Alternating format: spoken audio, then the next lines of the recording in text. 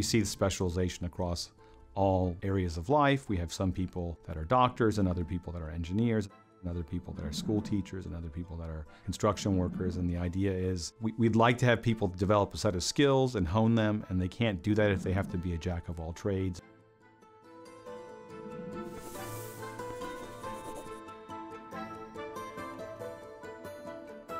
The same is true for our government officials. We think that it's best for someone to develop a specialty in lawmaking, and develop a specialty in adjudication, and develop a specialty in different forms of executive action. We have diplomats that stay in the State Department, and we have prosecutors that mostly work in the Justice Department. And so this idea of specialization is very intuitive and makes a lot of sense. And we see this not only across the three branches, but within each branch. Congress has various committees that are specialized. Within the executive branch, we have specialized departments. We just don't have general law enforcers.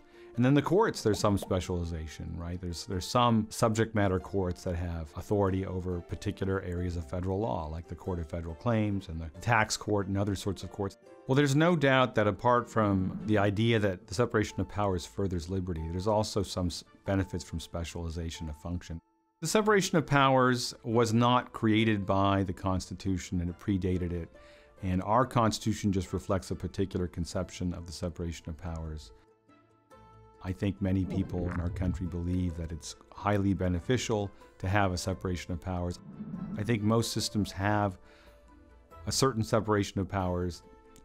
They don't all look the same, but I think everyone can understand that there are both reasons sounding in liberty, but also reasons sounding in sort of specialization of functions that suggest the separation of powers is a good idea.